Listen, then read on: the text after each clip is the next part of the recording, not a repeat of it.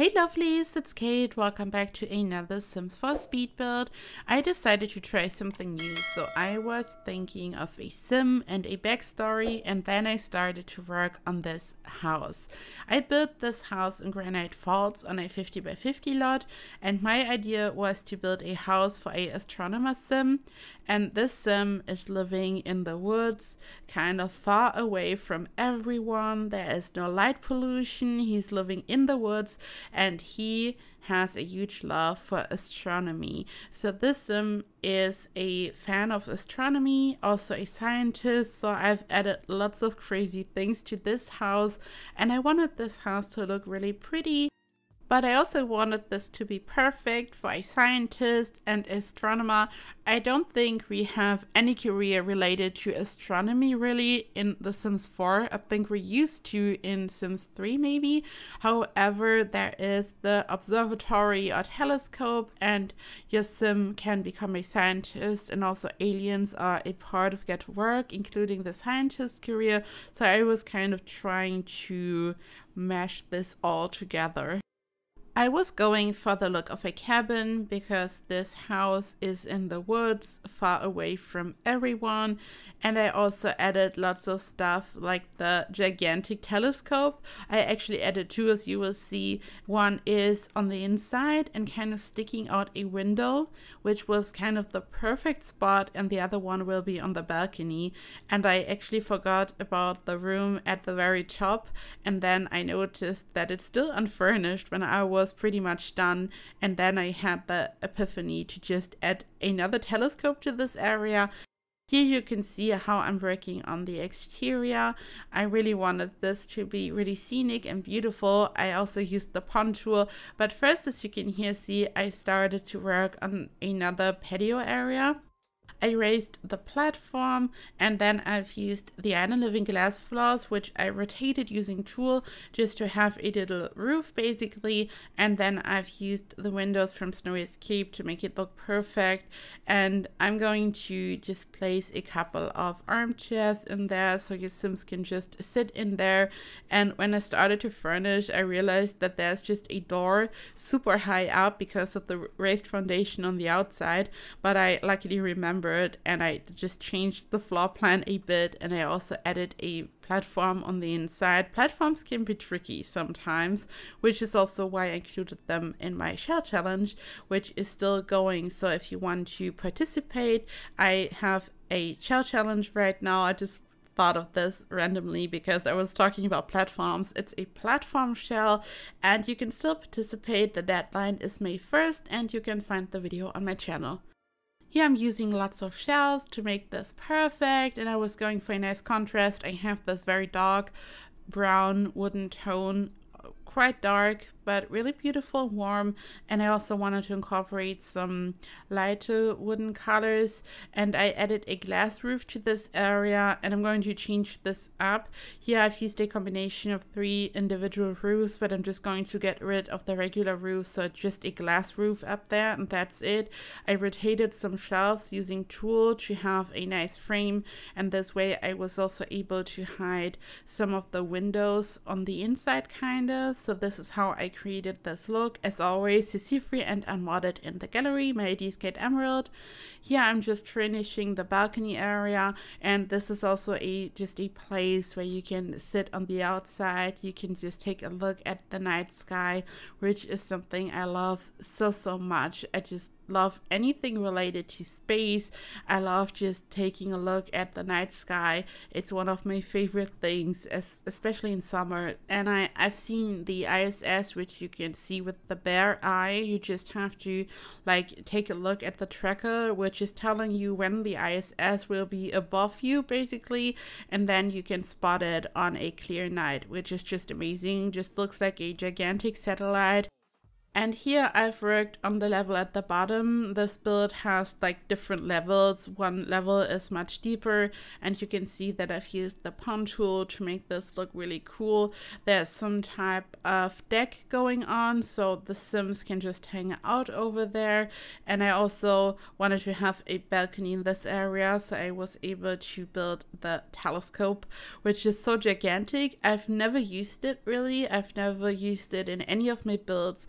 And I know that a lot of people are really like angry that we have these gigantic objects. They don't look realistic at all. Like for home use, like a regular telescope that you would just use at home, we don't have this. Just like the cupcake machine, which is also ridiculously gigantic. But I think for this build it was perfect because I wanted this to be a gigantic telescope for a professional astronomer, and I also wanted to have this really funny look. It just looks weird in a good way, I think. Like, I totally love when something is looking like super realistic when I'm building a house, but in this case I just wanted to embrace the weirdness of The Sims 4 because some aspects are intentionally a bit funny and unrealistic, and it was just time to finally embrace this, at least for this build. Let me know if you like it. Here I'm using lots of debug rocks. These are from the wedding pack. I like them. I like the texture, the color, and I'm just using them to make the landscape look a bit more realistic. And I just wanted to have this wonderful look where I have like 2 different levels when it comes to the pond, and I just wanted to connect it in a way. So I wanted to use lots of plants and rocks so it looks more natural. At first I wanted to incorporate a waterfall, but then I didn't. There wasn't really a lot of space at the bottom, and I thought, no, I'm not going to do it this time. So I just used the pond tool and rocks, and that's it. Here is the area where Sims can just hang out at the pond, at the lake, and live their best life. I expanded the pond a bit. At this point I already had a pond area, so you only need the train tools and flatten out the area to expand the pond, which is really easy. And then I just landscape more and more. I built a bridge because I just had to connect everything somehow, and I wanted the water to go around almost the whole lot, so I had to build a bridge, which I did the good old way of just building a room, a floor piece on top. Then I got rid of the room and I just used the arrows to lower my floor piece, and I had a wonderful bridge essentially, and that's it. And here you can already spot the telescope. I sized it down a bit, I think. I hope it's functional. I'm just going to size it up because I'm just going to play test this before uploading. But here at this point I just built it. Like the dollhouse, for example, is also gigantic in a way. I think it's almost as big as a kid, like in this game. And I know that there are gigantic dollhouses out there, but I wish we had just some smaller options. But you can in fact size the doll houses down and they are still functional, and I hope the same is the case for this telescope. I also added the satellite dish. I think when your sim gets abducted by aliens, he can click on the satellite dish to just prevent it for a day. I'm not sure though if this is working in Granite Falls, like the alien abductions which were introduced with Get to Work.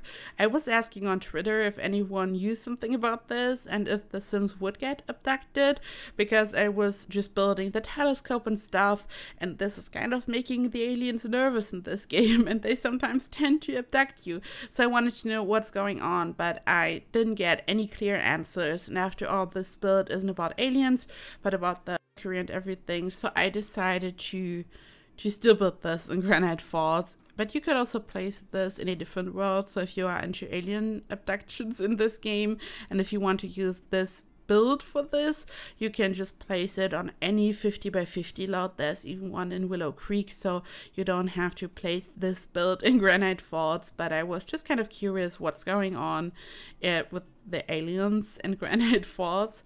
This is like the science room, like a lab. I just placed lots of stuff from Get to Work, so this is perfect for the science career. I hope that nothing crucial is missing. If so, you can just remove stuff and replace it, because I have never played the scientist career and all that stuff. I'm more of a builder, so if anything is kind of not accurate, you can just sell it and place a new object if you need anything.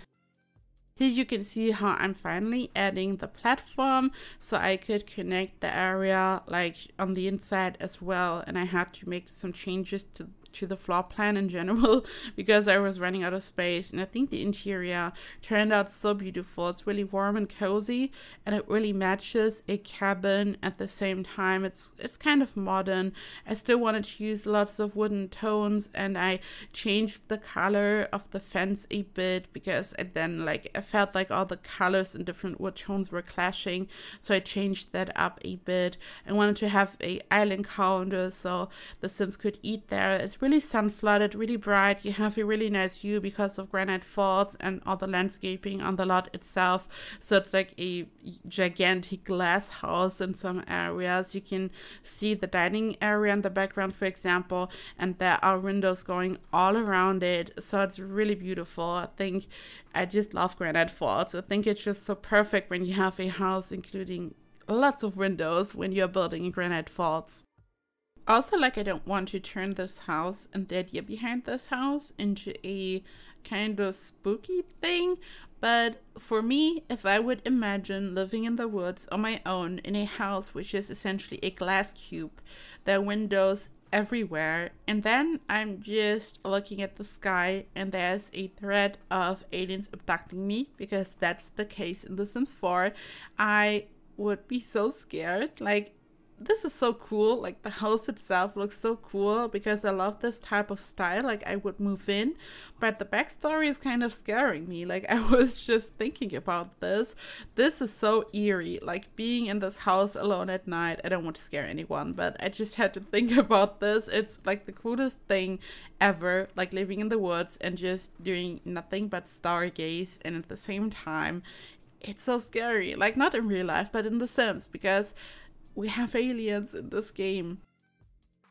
Here I'm just furnishing this beautiful corner. I wanted to make use of the natural light. I wanted this to be a perfect spot for reading.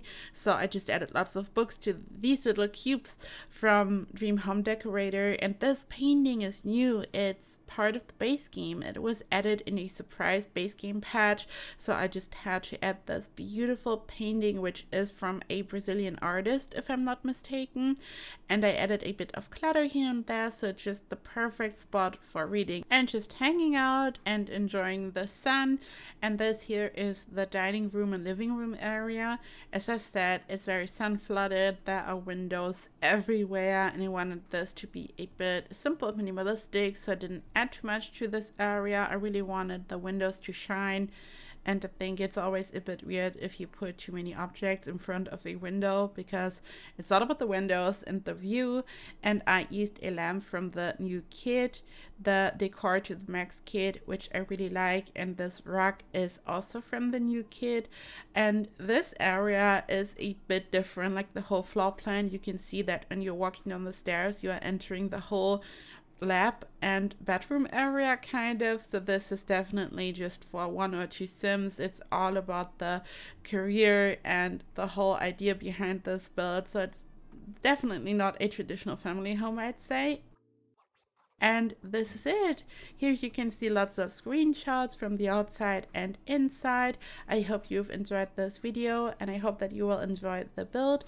The build is available in my gallery. My ID is KateEmerald, and the trade files are available on my Patreon. And speaking of which, it's time to thank my wonderful Emerald Patreons. A big thank you to Asia, Dawn Bryce, Saturated Spark, Shannon McClam, Tilane Lynn, Two Cats Tailoring, and Vicky S. A big thank you for your huge support. A huge thank you to all my other Patreons, and thank you to anyone who watches my videos and supports me this way. I love you all so much, and I hope that you will have a perfect day, an amazing week. I hope you're all doing so well, and I hope to see you in the next video. Bye bye.